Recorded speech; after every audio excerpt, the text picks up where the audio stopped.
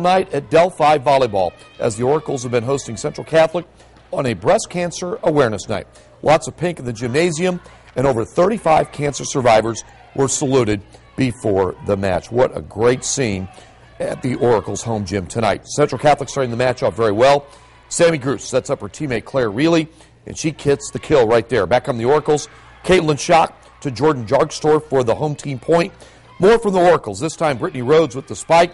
But the visiting Knights would come back in a very strong way. It is Gruce setting up Olivia Walker, and that is a very, very nicely done kill right there.